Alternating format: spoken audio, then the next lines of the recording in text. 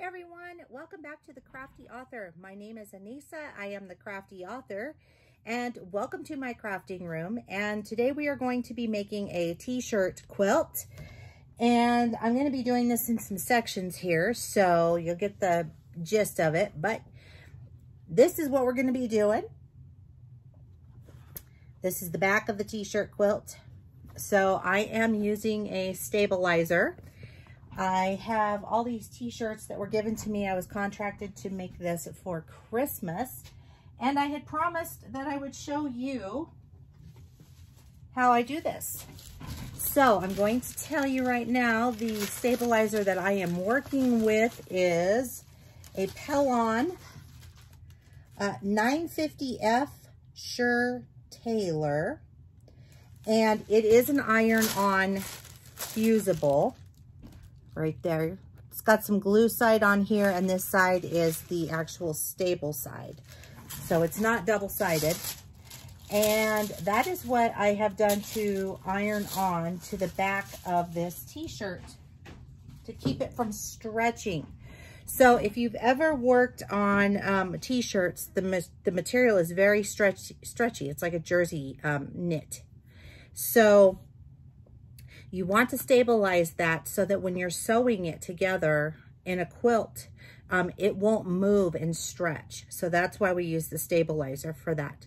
So I am going to show you how we do this. We're going to get started right now.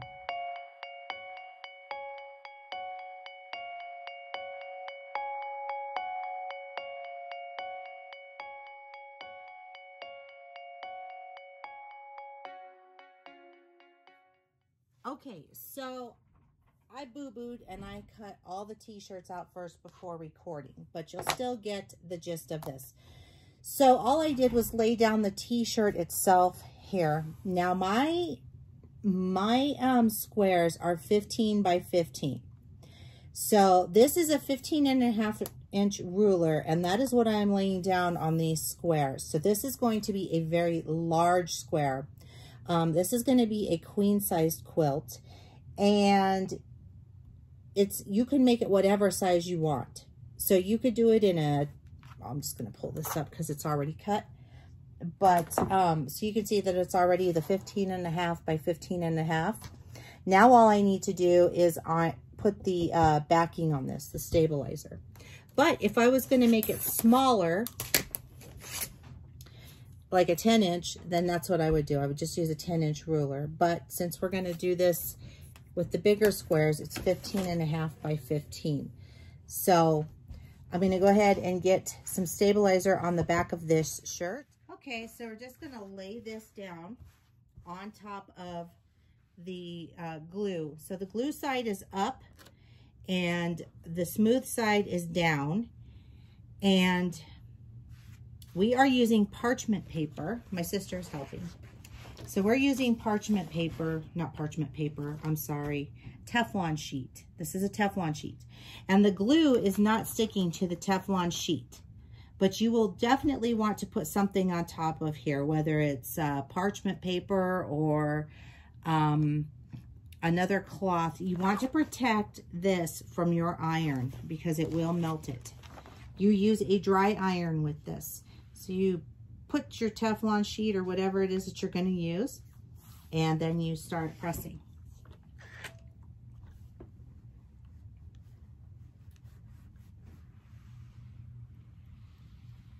And it does take a couple seconds to do this because you want to make sure that your corners are down and that that's stuck down really, really well.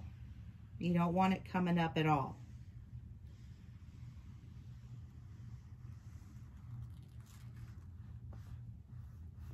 You can hear all that glue. Mm-hmm. Every time.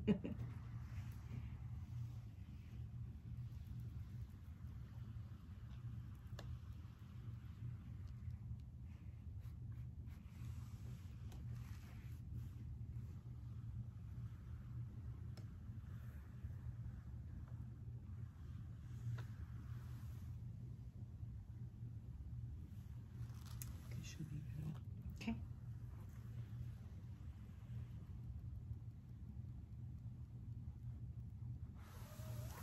All right. Here's the moment of truth.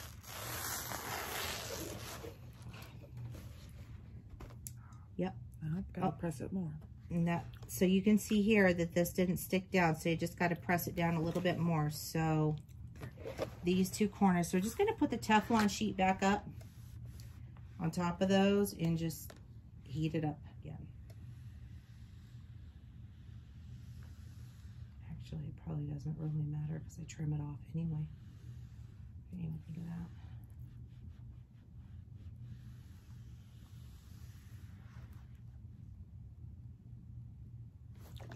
All right,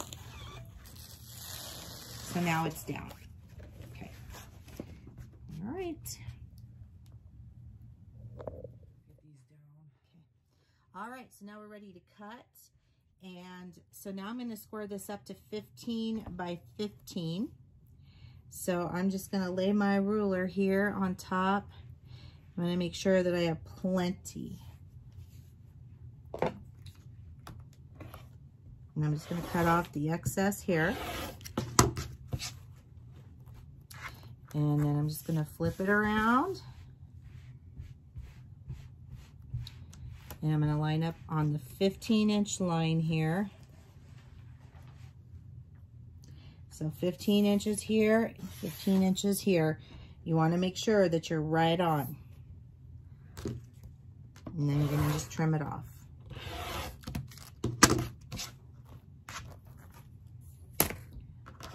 And then you have a perfect square. And it's perfect on the back.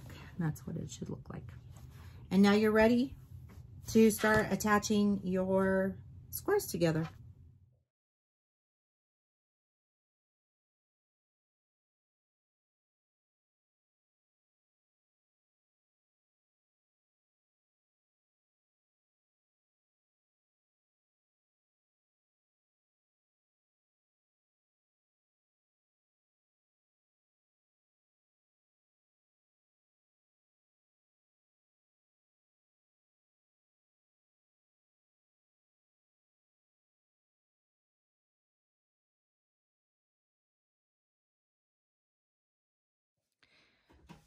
So I forgot to tell you guys originally how I quilted these, and all I did was I just quilted it with an X. So yeah, it was pretty simple, but here is what it's starting to look like. It's taking over my table. It is very heavy. I have added the sashing on here, as you can see. And I'm using my squiggly stitch with some fancy thread, which is really cool. That variegated thread is awesome. It looks great on here. And so this is where we're at right now. So I have one more row to attach, and this thing is already huge. It's already at queen size. And then I'm going to add borders. So yes, and I can't wait to show you guys what this looks like when it's all finished, but this is how you make a t-shirt quilt. So right now I am quilting the border for the t-shirt quilt. This is a piece of black flannel and the backing fabric that's on that quilt, and you can see I have batting in here as well. I will be trimming this down to, I think, 3.5 or 4 inches, not sure yet. But this is how we do a border for Quilt As You Go. I wanted to pop on here real quick and just show you how I'm making my binding strips for the t-shirt quilt. I am binding with flannel. So this is a piece of flannel that is cut 10 inches wide, and it is folded. So I'm just going to put it on my die. This is the 2.5 inch AccuQuilt die. And I am just going to put this on my die and just put it on there so I can get a good even cut. And it's on here nice and neat. Now I'm only going to cut one layer at a time. I could probably do 2, but I'm not going to be brave and try that. So now what I'm going to do is I'm going to put my cutting mat on top of my die and my flannel. We are going to come over here to my QUILT Go big electric cutter here. And you will see it does all the work for me. I don't have to do anything. And what's going to happen is I'm going to get a perfectly cut 2.5-inch strip. I'm going to get 3 of those because it cuts 3 at a time. So for a queen size quilt, which is what I'm making, I've cut 12 strips and it's taken me about 5 minutes to cut them.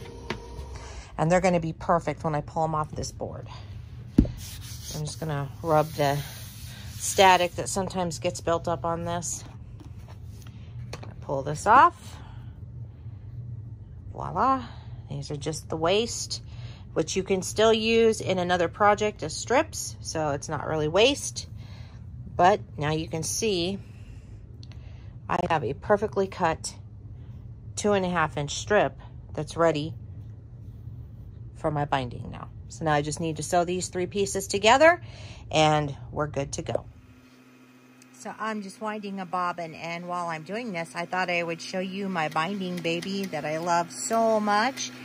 And she has our binding on here. This is enough binding to bind a queen size quilt. And as you can see, it sits on there perfectly.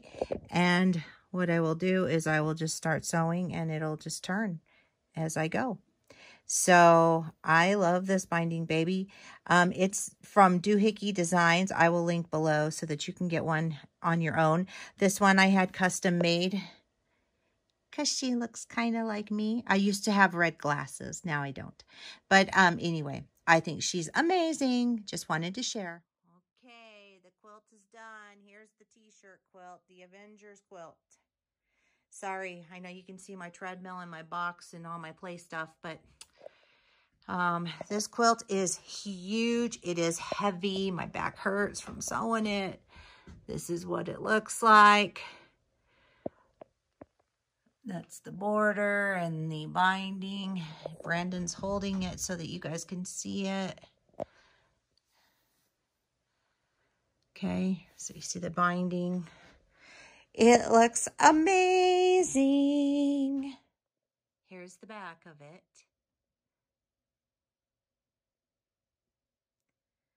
So we had one left over, and so we put it down here in this corner. And then, of course, the quilt tags. Quilt label. That's what I'm trying to say, quilt label.